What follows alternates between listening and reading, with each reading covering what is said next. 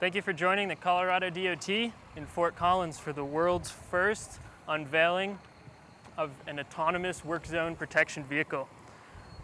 This vehicle is designed, as you've heard if you listened to the previous press conference, to protect the workers in front of it from being injured or killed by any members of the traveling public that enter into the work zone. So as you can see right now, we have a live striping operation going on the roadway.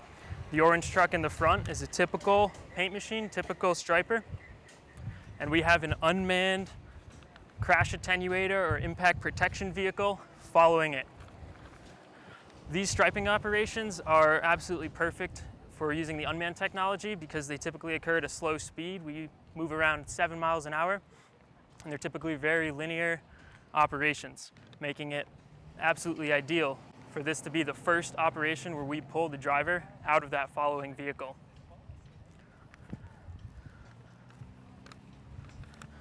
Now, as you've heard from the press conference, there's a pretty high danger to the driver of these vehicles as we use them in almost any mobile maintenance operation. There has to be somebody driving this truck that's meant to be hit. So just for a few stats in case you missed them earlier, in Colorado in the last 4 years, we had at least 26 incidents where a CDOT impact protection vehicle was hit by a member of the public. And that doesn't even include the countless contractors that we also have working on our roadways at any given time. As soon as you add those in, that number is sure to grow very quickly. Down in Texas, they have one of these vehicles hit almost every week. So taking the driver out of that vehicle is absolutely key. In order to get this system working on our roadways, we had a team of transportation professionals who typically operate that striping vehicle and the follower truck there for many weeks on a closed track where we ran a few scenarios that depicted what we would come across in a striping operation. Initial testing was all conducted by the manufacturers and the vendors of the technology to ensure that it was in a safe working condition, and then we went the next step to verify that performance and make sure that we were ready to be using it in our operations and that it fit the needs that we had on the road.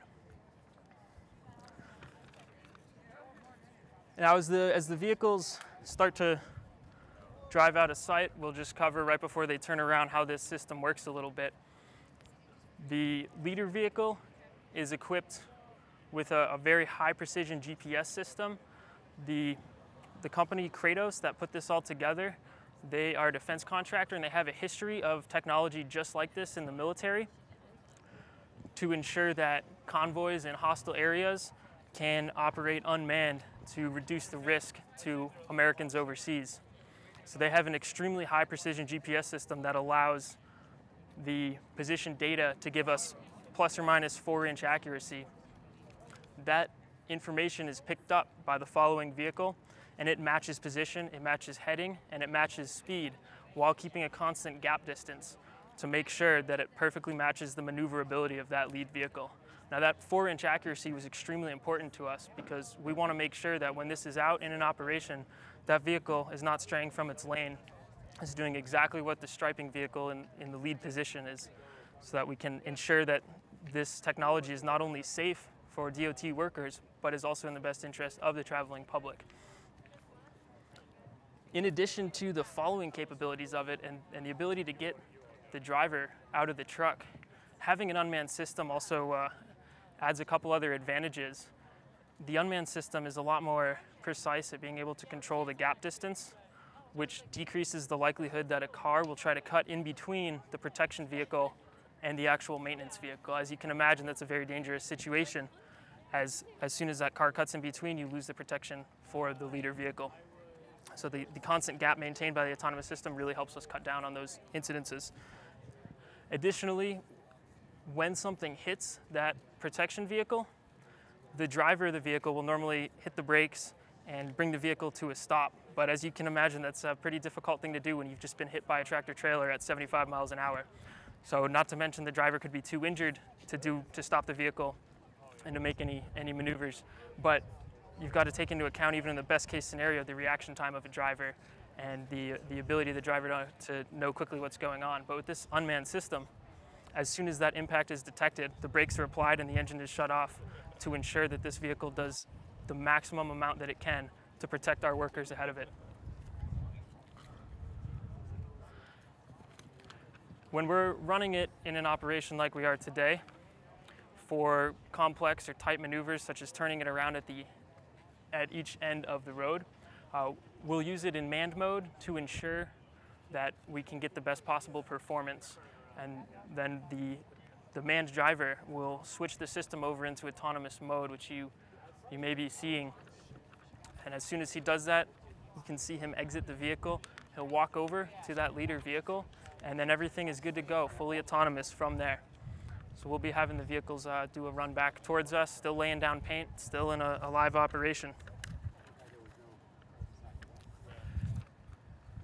In implementing this vehicle, CDOT's been working with a few partners that have really helped us be the first ones in the nation and in the world to bring this technology onto a roadway and to safely implement it into operational use. Kratos Defense and Security Solutions is the developer of the unmanned system, and as I'd mentioned, they came from a defense contractor. They have done this type of thing for the military before, so they have a huge amount of experience in this type of system. They partnered up with Royal Truck and Equipment, which is a leading builder of these impact protection vehicles for State Department of Transportations and contractors and other highway construction organizations. The two of them now had a ready vehicle, and they just needed a customer, and they needed someone who was willing to get out there and use the vehicle and put it in operation. So they reached out to the Colorado DOT and Colas, which is a global highway construction contractor that was doing some operations in the UK with this at the time. So Colas did a lot of running of the vehicle in closed roadways at night and really helped build up all of the data that we got on the system to make sure that it could perform optimally. And CDOT was able to build on that and add in our own scenarios of what we expected to make sure that this vehicle was as ready as we could make it, and it is safe for operation, keeps our guys safe, keeps the public safe, and just is really a win-win for everybody.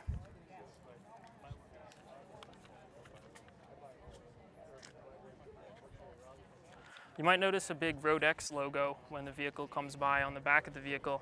RoadX is CDOT's division that is focused on implementing cutting-edge technology to ensure that Colorado stays at the forefront of transportation technology, and to make sure that the Colorado DOT is always pushing these technologies for a safer roadway, for a more efficient roadway, and to keep everybody moving towards the future. So they have been a huge part of this project in ensuring that we're on the forefront of autonomous technology and keeping our workers safe.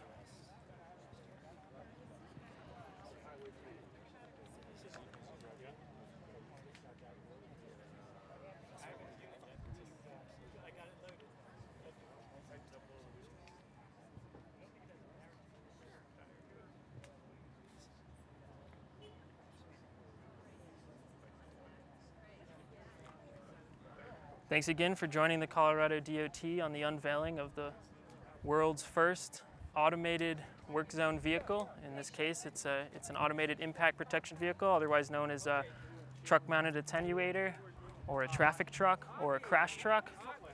If you're just tuning in, I just want to cover again the importance of these vehicles with a couple statistics from the Federal Highway Administration. Back in 2015, in work zones, we saw a crash every 5.4 minutes. Every day had 70 crash-related injuries and 12 crash-related fatalities in a week. Some of these are workers, some of them are the traveling public. But a vehicle such as this, autonomous impact protection vehicle, is out there to reduce those numbers for both the public and for our workers.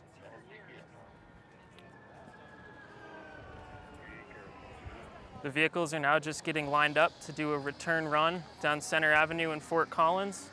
We're laying down paint on the road with a striping truck, which is acting as the lead vehicle of the two-vehicle system. The follower is our autonomous impact protection vehicle. And as you can see, there's a big yellow bumper on the back, and that's a crash cushion to absorb impact energy anytime that a vehicle runs into the back of it. It's there to protect the workers in front of it, but it's typically driven by a person. So the technology is ultimately taking that driver out of the vehicle and making sure that we don't only reduce the risk to the workers in front of the vehicle, but we reduce risk to the driver of the vehicle as well. The autonomous system, in providing more consistent operations, such as a very consistent gap distance between the vehicles, also helps to keep the public safe, as they're less likely to cut in between the vehicles and hit the leader. On the back of that autonomous impact protection vehicle, we also have a couple large message boards, including one of the industry's largest full matrix variable message boards. It's fully customizable. We can put any message on that we want to really help increase the message to the public that there is a work zone ahead, that this is a slow-moving vehicle that they do need to move over and pass, helping to keep that information flowing, which ultimately keeps our workers safe. Below that variable message board is a radar board, which tracks the speed of any oncoming vehicles, and it'll display the speed limit of the work zone and the speed of the vehicles approaching, with a message that can be fully customizable as well. This will record the speed of the approaching vehicles, so in the case that there is an impact and someone does hit that protection vehicle, we have full video footage of the crash, and we have speed data, so that there's absolutely no question of what happened there, which again adds to the ability for us to not only protect our workers by making people more vigilant as they go into that work zone, but to make the public safer too, as they are less likely to hit the vehicle at that point.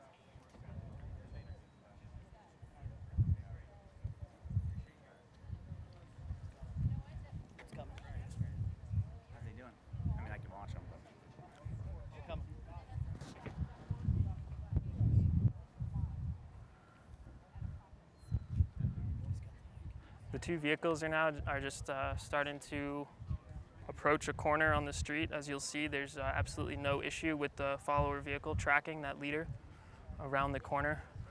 As I mentioned previously, there is 4-inch accuracy on the autonomous system, so it will be within 4 inches of where that lead vehicle is. While we were running different scenarios to verify the performance of the vehicle, we actually found that it would be to within 1 inch in many cases. So this vehicle is extremely accurate, stays within its lane, keeps everybody safe.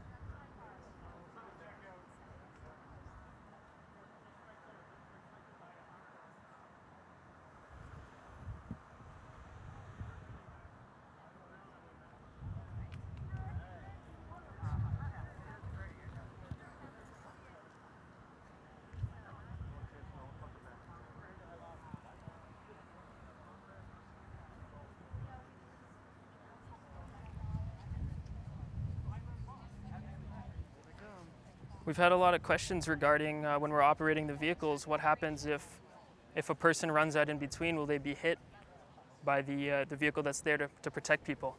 And that follower vehicle actually has a system mounted on the front of it that can detect objects, detect obstacles, and ensure that it can safely stop in time before it struck a car or a person or anything that might be in between the two vehicles. When that emergency stop occurs from someone cutting into the work zone like that, it requires positive human control to bring the vehicle back online in autonomous mode, ensuring that in the case that something happens causing the vehicle to emergency stop, that one of the crew on the ground who's extremely experienced in these operations has to be hands-on and provide positive control, ensuring that the problem is solved before they can bring that vehicle back in. If you look at the back of that striping truck, there's a big windowed box, and that's where the crew that's operating the paint gun sits. We call it the doghouse. In that box, in the doghouse, are the controls for the follower vehicle. So from there, they can monitor the condition of the communications equipment. They can monitor the strength of the GPS signal, and all of the things necessary to keep that vehicle running in autonomous mode. Additionally, there's 2 completely independent emergency stops that operate on different frequencies, allowing a fully redundant system in the case of any sort of interference or failure of one of those systems. One of those stops will also kill the engine of the follower. So in the case that you have any sort of issue where the vehicle needs to be shut down, for example, if it's, it's overheating, you have an engine fire, anything like that, all of that control is able to be done from the lead vehicle without ever putting a driver in harm's way to stop that from occurring.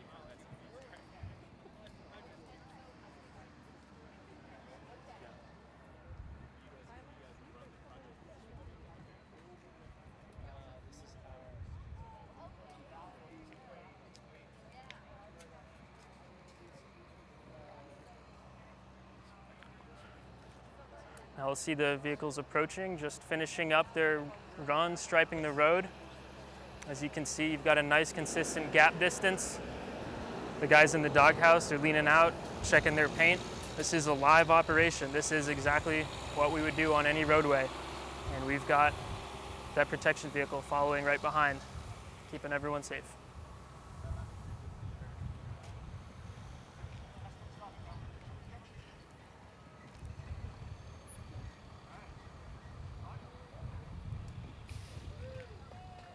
Thanks again for tuning in and watching the Colorado DOT's first live demonstration of an autonomous work zone vehicle.